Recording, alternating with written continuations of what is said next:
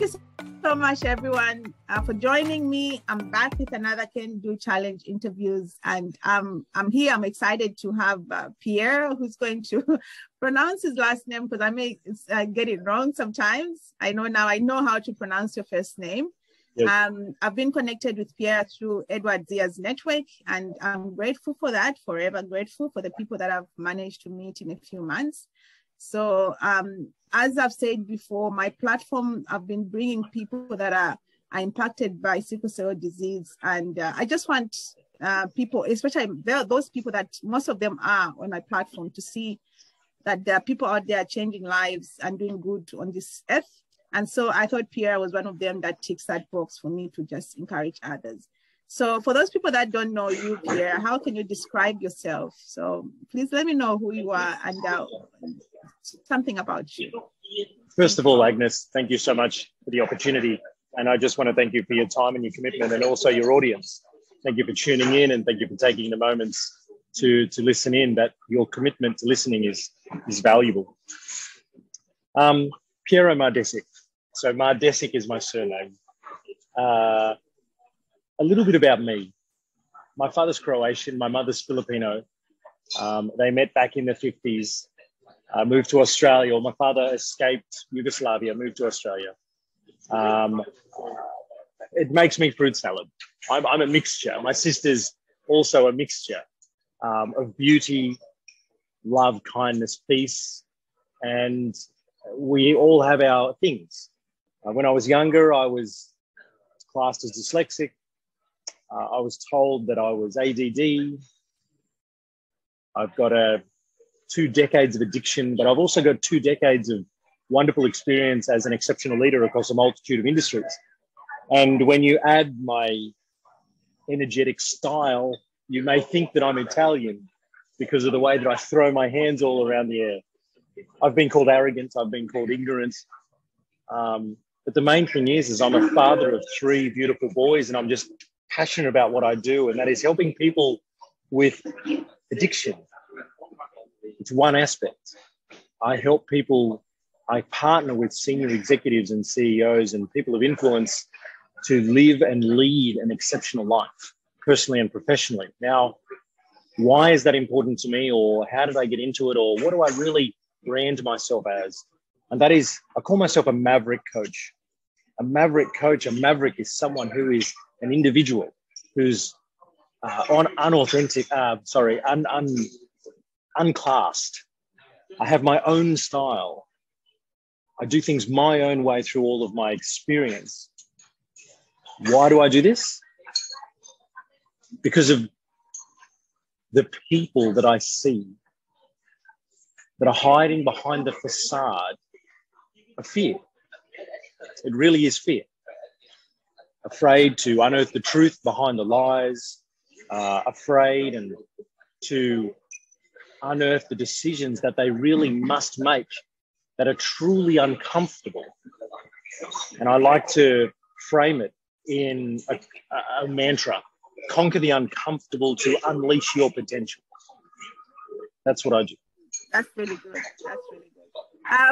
Thank you so much for that. You know, something that stuck out for me, one thing that you are a migrant just like me, and that's just something that I relate to, because a few weeks ago, I had a chance to sit down with Anya, and I just like how, you know, I don't know about you, your parents were migrants. I'm a first-generation migrant in this country, so at least you didn't have to face those challenges that they did, but I'm pretty sure they gave you, they've told you those stories, just how it was for them. So that just, for me, also just part of me just feels that, you know, if you're a migrant in this country, you can still make it.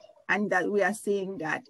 But one thing that also stuck out for me, that you say that you are dyslexic. So just tell me exactly what that is for those people that don't know, and how did you overcome that? So dyslexia takes many forms. If it's something that you can understand, you know how to work with it rather than against it. In other words, when I read, the letters for me on the page jumble. So the letters and the numbers. So I might read a 2 as a 5. I might read a 4 as a H. I might read where as in how instead of where. And then sometimes I'll write there as in over there. I'll write it as in their home. So the difference, it's just the way the letters jumble. Now, that was how it was explained to me when I was 14. Did I take any notice? No. I got to wear special glasses like Elton John and Britney Spears and Michael Jackson, like with the coloured lenses. I actually thought I was a superstar. I thought this is great. Like I got to stand out from the crowd. And that was part of my, I guess you could say, growing up, because I learned how to hide behind that facade. And I thought that dyslexia was a problem that I needed to mask. But then, you know, some of the kids actually are challenged with this at school, and sometimes it's not picked up. And you see that some of the kids will actually just maybe leave school because it's so hard for them. Was this picked up at school for you? Yes. Or did your parents actually just encourage? And is it still like ongoing, or have you worked on it to sort of have something to work with? Okay, so year four, it was picked up in year four. I used to go to a speech therapist to learn how to pronounce my words properly. Now, has this been part of my journey? Yes, because now I believe that I'm a public speaker. I believe that I can articulate my words correctly. I believe that I can explain my story well. So story showing as well as storytelling. Why this is so important for me and why do I want to make sure that this is not ongoing is because I take the time to learn what dyslexia is helping me with. So I get to slow down. I get to, read twice, speak once. When I'm taking notes, I get to write. I get to slow down. I get to clearly process the notes. Now, part of dyslexia that I was explained to is it was about concentration. So the white background, so the white paper with the black writing, the white paper would be too bright and it stood out above the black writing. So I got to wear the coloured lenses. Now, why am I telling you this? The more that I read now, the more that I slow my reading down and I speak out loud, I get to hear the story better. And when I was a child, when it got picked up and I went to speech therapy, is because I didn't know how to say words. Therefore, I didn't want to speak in class. I wanted to tell jokes. So what I did was I became the class clown because I was hiding. So I was hiding that it was a problem because I didn't want to read out loud because I would make so many mistakes. But then I would become an attention seeker. So I started telling jokes and I started becoming the class clown. And that's when my teachers started to pick it up because they mentioned that he doesn't like reading in front of the class. And yeah, that's how it got picked up. And that's how I use it now to my advantage as I've learned to slow down when I speak and I can really put the words together properly and it comes across more empowering. Wow, that's just so powerful.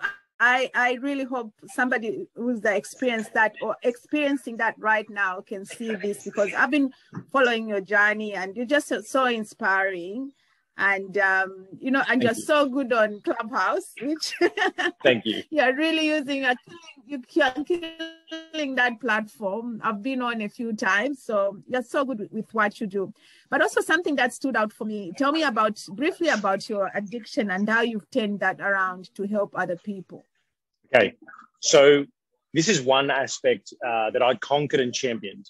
And that was when I was 10, I was introduced to adult movies and not purposefully. I walked past and my father was watching in his downtime. And I later on in life realized that was his way of relaxing. I didn't understand it at the time when I was 10. But the correlation between me wanting to watch more and understand it was when I was a child, I was called naughty. I was just a naughty boy, right? I used to always muck around and do silly things, like I was a child.